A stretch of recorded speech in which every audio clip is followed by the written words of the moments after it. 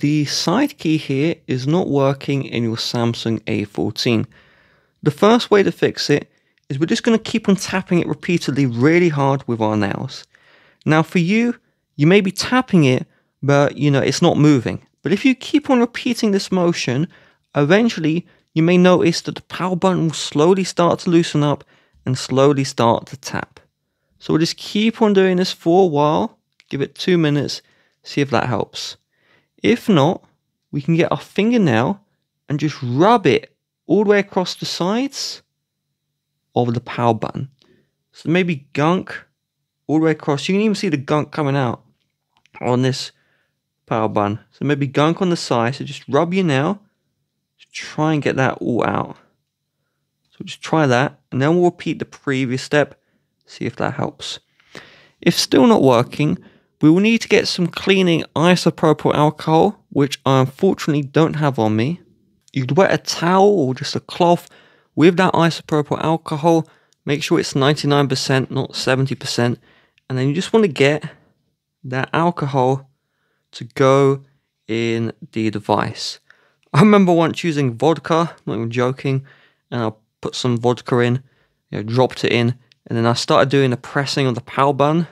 Well, back in my day, it was the iPhone 4, and the home button wasn't clicking. And then just by repeatedly clicking with that isopropyl alcohol, slowly dripping in, make sure to add just a few drops, don't go crazy with it, otherwise you may cause damage, but a few drops is great.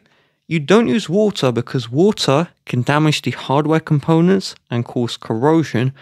Isopropyl alcohol can go in the phone, it won't cause any problems, okay? So just, as long as it's not a crazy amount, just go in, give that a shot. That should hopefully fix the power button not working. If you can't get this to work, then you can replace the power button with your volume button. So first, open your settings, and then tap on the search, and search for double tap.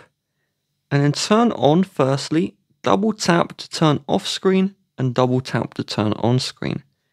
Then you can double tap to turn off, double tap to turn on, which is really cool. Then what we can also do is open the Play Store, search for power button to volume, and then download the power button to volume app. This is free. And so what it will do is it will reprogram your volume down button to be a power button. So we will open the app once it has installed, and we do need to do some setup. So we see this one, accessibility permission allowed, tap on enable permission, and then once we are here, select the installed apps option, then tap on power button and make sure this one is on and allow. You don't need to allow the power button shortcut. So tap on OK, and then allow the app to run in the background. And now what we're going to do is we see the volume down, tap on this one, and then we can either set this to open a power menu or to turn off the screen.